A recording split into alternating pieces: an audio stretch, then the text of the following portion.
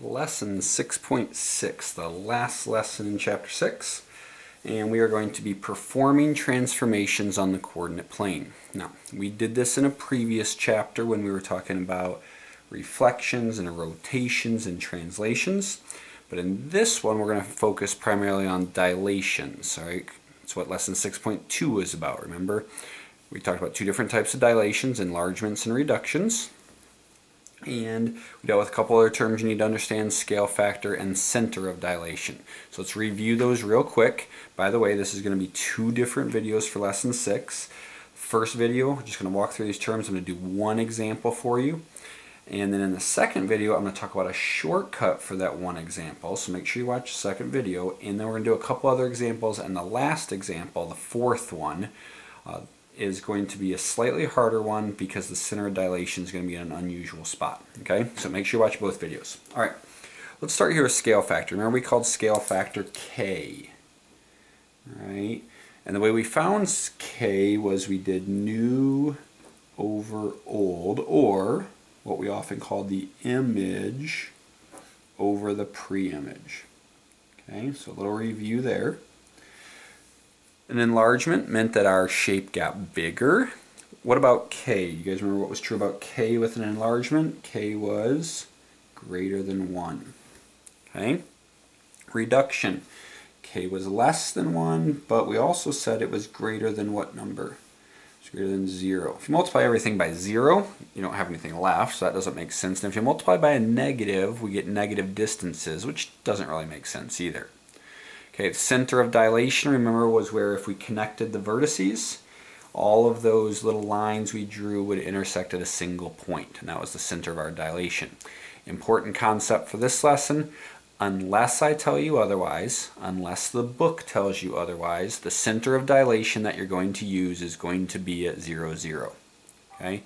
The fourth example I give you, it's going to be in the second video, I'm going to do an example where the center of dilation is not at 0, 0.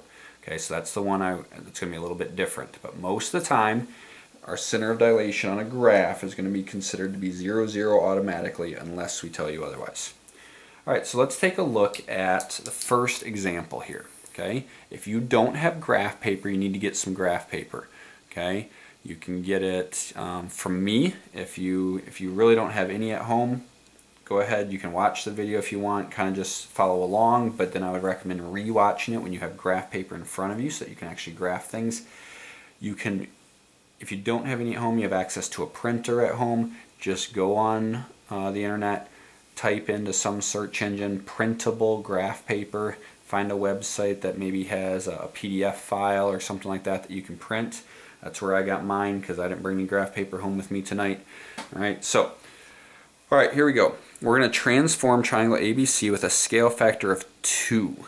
Okay, a scale factor of 2. So K equals 2. These are our 3 points, so go ahead and pause the video and graph those 3 points. Get them on your graph. Draw your triangle. And while you're doing that, remember you can pause the video if you need to. All right, because I'm going to keep moving here pretty quick. So 1, 3, 4, 4, and 2, 6. All right, if you graph those correctly, this is what your graph should look like. So I got this on my graph paper. All right, so we've got over 1, up 3, over to the right 1 because it was positive, up 3, B, 4, 4, and C's over 2 and up 6, right? 2 and up 6. Okay, scale factor of 2. What that means is that the distance from my center of my dilation to A, and then when I do to the next point, the one A is going to become, I have to go twice as long. So the easiest way to do that for right now is just to count. Okay, I'm going to show you a shortcut though in video 2 that works as long as the center of the dilation is at 0, 0. Okay, but for now we're going to count. So right 1, up 2. So scale factor is 2, so I have to double everything. So instead of right 1 and up 2, or sorry, up 3, my bad, right 1 and up 3, okay, I'm going to go right 2 and up 6. So right 2 and up 1, 2, 3, 4, 5, 6. Hey, puts me at the same exact spot as C. Okay, that's fine. All that means is that this point, originally called C, is also going to be the new point where A is. Now, what do we want to call that? In the book, sometimes they'll say something like this: transform triangle ABC onto triangle DEF. Well, in that case, A was first, D was first, I would call it D. I didn't really tell you what to call the new triangle, so what I want you to do is use the prime marks. We did this before. So I want you to call this point right here A prime. Okay? So that point right there is both C, it's the original C, and it's the new A. Remember, the prime mark means, the A means it's related to A, came from A, but prime means it's its own unique thing. Kind of talked about this like somebody who has the name of Junior. Talked about that in class. So if someone has the name of Junior, all right, we know they're related to somebody else. They came from someone else, all right, but they're their own unique person as well. Okay, so A prime says, hey, it's related to A, it came from A, but the prime mark tells me it's its own unique point. It's in a different place. All right, okay, let's go to B. So to get to B, I go right 4 and up 4. Remember, a scale factor of 2, so I double everything. So I got to go 8 and 8. So right 8 and up 8. Okay, so let's count that out. 1, 2, 3, 4, 5, 6, 7, 8. 1, 2, 3, 4, 5, 6, 7, 8. I'm going to put my dot there. I'm going to double check my counting. 1, 2, 3, 4, 5, 6, 7, 8. 1, 2, 3, 4, 5, 6, 7, 8. Okay, we're good. Now if that was B, what are we going to call this point up here? Okay, we're going to call it B prime. Okay, let's talk C. Right 2 and up 6. So what do you think we should do? Scale factor of 2. Right 2 up 6. We got to double everything, so right 4 and up 12. 1, 2, 3, 4. 1, 2, 3, 4, 5, 6, 7, 8, 9, 10, 11, 12. I'm going to double check that real quick. 1, 2, 3, 4. 1, 2, 3, 4, 5, 6, 7, 8, 9, 10, 11, and 12 again. That was C, so I'm going to call this one up here C prime. Sorry, it went off the camera there for a second. All right, so now I have my 3 points, A prime, B prime, C prime graphed. I'm going to draw my triangle, and if I did this correctly, the new triangle should look what to the original triangle? It should look similar. Okay, if they don't look similar, I did something wrong. Okay, so here we go, A prime to B prime. Now another thing that should be true is that when I draw this A prime B prime segment, it should be parallel to the AB segment. And it should be twice as long because my scale factor is 2. They look pretty parallel. I could check parallel by doing slope. Remember, rise over run, or we can do y2 minus y1 over x2 minus x1. And as long as those slopes reduce to the same thing, I'm fine. So let's check that real quick. Slope, rise over run. Rise of 1, run of 3. It's going up, so it's positive, so that's a slope of 1/3.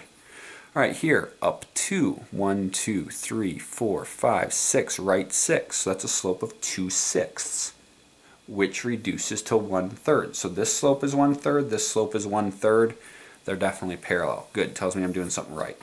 Okay, let's connect B prime to C prime. I'm not going to bother checking the slope. I'm going to take a quick look and see if it looks pretty parallel. It does. Okay, so I'm not going to do the counting though on that one just to save some time for right now. Let's connect C prime to C, and we have our new triangle, A prime, B prime, C prime. Does it look twice as big as the original? It should. Okay, every distance is twice as long. Keep in mind that if we drew the dotted lines, I'm going to do this on another one, but if I drew the dotted lines to connect the vertices, it should lead back to my center. I'm just going to show you how that would work on this by lining it up, B prime, B, and you'll notice it comes right through my origin. Okay, let's go with A prime and A. A prime and A, and right through my origin if I were to actually connect it. Same thing up here, C prime with C, and right through my origin if I was to connect it. So this is making sense, 0, 0 being the center of my dilation. Okay, the other thing I want you to be able to do is write those points down. So let's go back to this other sheet, A prime, B prime, and C prime. So A prime, remember, if we look back where that was, it was over 2 to the right and up 6, that's the point 2,6. B was right 8 and up 8, so that's 8, 8. And C prime was right 4 and up 12. Okay, there we go. Okay, so that's the end of video 1. Make sure you watch video 2 as well. I'm going to teach you a quick shortcut right at the beginning of the video, and then remember the 4th example. So I'm going to do a 2nd, a 3rd, and a 4th. The 4th example, we're going to have a center other than 0, 0. It does make it a little harder because we won't be able to use the shortcut. So make sure you watch both videos.